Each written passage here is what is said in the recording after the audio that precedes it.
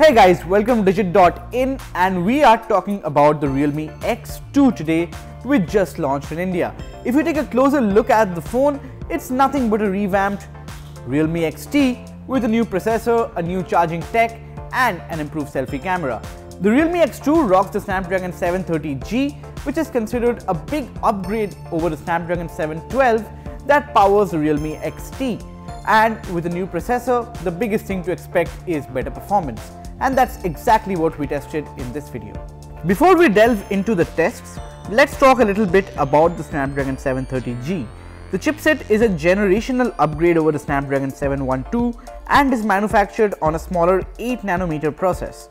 It features newer, more powerful Cryo 470 Gold cores clocked at 2.2 GHz and Cryo 470 Silver cores clocked at 1.8 GHz. The G in the Snapdragon 730G stands for gaming, particularly because the Adreno 618 GPU in the SoC is overclocked to render graphics faster. Then there's HDR gaming, jank reducer and built-in anti-cheating mechanisms. Does the Realme X2 bring about an improvement in performance? Let's find out. We ran a bunch of CPU and GPU benchmarks on both the Realme XT and the Realme X2 and compared the results. Looking at the scores in the table, it's clear that the Realme X2 is around 20% faster on Antutu, 41% faster on Geekbench 5 single-core CPU test, and 21% faster in Geekbench 5 multi-core CPU test. And in benchmarks that simulate real-world scenarios, the Realme X2 ran around 17-21% faster.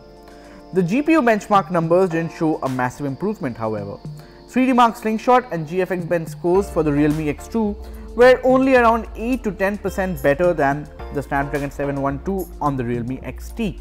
Interestingly, Qualcomm claimed a good 18% boost in graphics processing, but we only saw a 10% increase in our tests.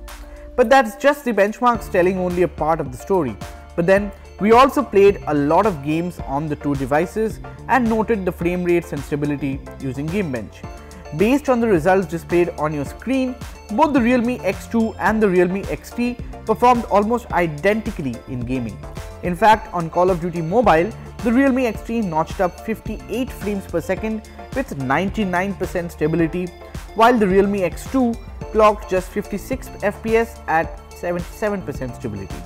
However, both PUBG Mobile and Asphalt 9 clocked 30 FPS, but the X2 offered slightly better stability. Now, we also observed the battery drain while we gamed and even ran a 15-minute long 1080p video on YouTube and noted the battery drop. And here too, the Realme X2 and the Realme XT were largely similar. Both the Realme X2 and the Realme XT dropped 3% battery during the video playback test. And interestingly, after 15 minutes of gaming, the Realme X2 dropped 10% battery while the Realme XT dropped just 8% battery. But what really surprised me was the charging speeds.